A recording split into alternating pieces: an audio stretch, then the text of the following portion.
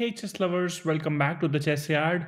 This is dhairyabagga, and today I'll be taking you through one of the interesting chess games that I played. I was playing as black here, and I played the Caro defense, and it was pretty much interesting how it ended. So please stay tuned till the end. Side off with e4, I played c6, knight f3 by opponent, d5 played by me. Opponent takes here, I take back. Opponent starts controlling the center now by placing d4, and then I played e6. Yes, I'm blocking my own bishop's diagonal, but the idea is to develop the bishop from d7 and then maybe in future play it to c6, which would either diagonal towards the king. What this helps me is there's no such threats coming from bishop. I can of course place my bishop. There's no pinning of knights happening, so I feel pretty comfortable with this these days. And then after bishop d3, I went with bishop d7, opponent castles. I developed the dark square bishop onto d6. Opponent plays b3 here, and now queen c7. The battery is lined up towards the king side. Here, opponent goes with c4, aggressive, nice move. And if I don't take here, my bishop would be pushed backwards, but I allowed that to happen, developing my knight onto f6. Opponent pushes my bishop backwards, but instead I went with bishop f4, trying to exchange the dark square bishops here, and my queen would be more active. Maybe I'm eyeing d4 sometime soon after the knight removes from there. Opponent does trade here, and I take with the queen, and then knight hops in suddenly onto e5, and then knight c6 by me, making sure that knight doesn't stay there for longer. Can be painful. Opponent does take the bishop here, and I take back with the knight so that my castling remains intact. And I feel pretty much comfortable in this situation.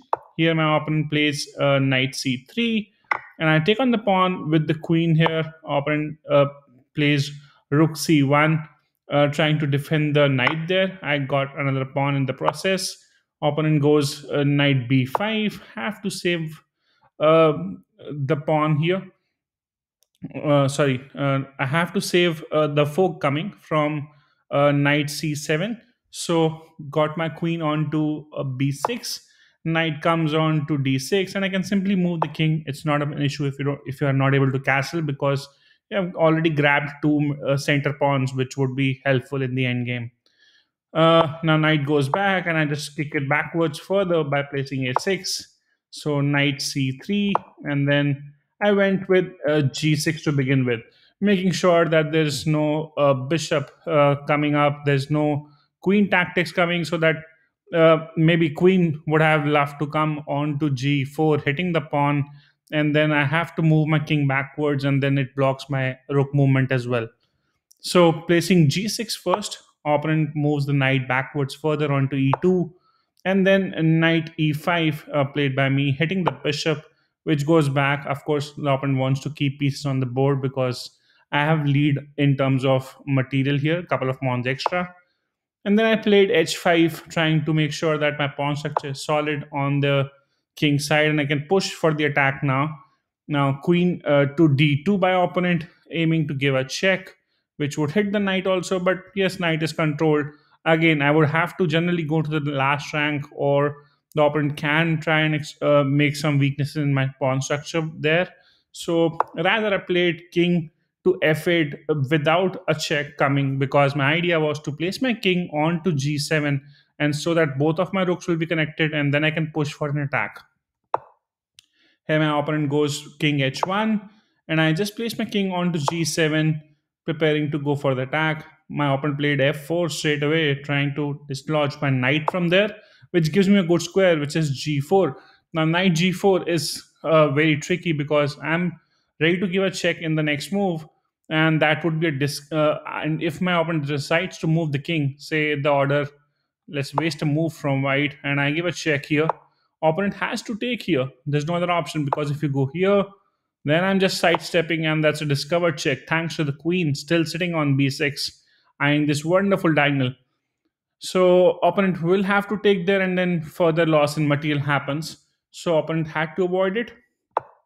So opponent plays knight to g3, Now this is now controlled twice, so there's not an attack coming from knight f2. But what we can do here is push the pawn forward, dislodge the knight from the defenses, and once the knight moves, we'll have an attack further.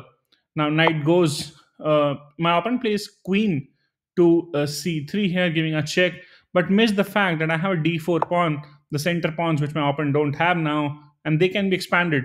And now suddenly both the pieces are hanging and only one can be saved. So opponent has to save the queen, and then knight goes. Opponent can take here, but then again there are lots of threats. For example, knight takes pawn is one, because then discovered check is coming as soon as I move the knight. Or opponent will have to give the queen for rook and the knight, and then I have a continuation of attack as well.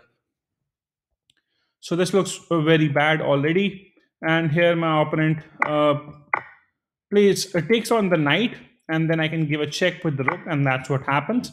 Opponent moves, and then the final move was pawn to d3, and in this position my opponent resigns, understanding is checkmate, because only a rook can come in between. I'll take, and then the final move would be rook f2. That's a forced move, and then queen takes would be checkmate.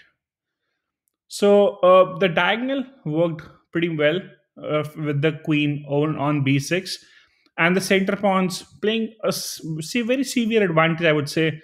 Very positional play of pawns, just move, pushing the pawn forward, giving a discovered check. Always awesome. And my rooks were ready to line up as well, even if my opponent doesn't blunder anything. So there's no hope chess here, which I prefer not to play anytime. Like, you don't hope for bad moves from the opponent, but play good ones yourself. That is the whole idea. And if you see the situation here, 6.8 already, where my opponent hasn't blundered a piece, and this is completely winning for black. So I hope you like the video. Do let me know your feedback.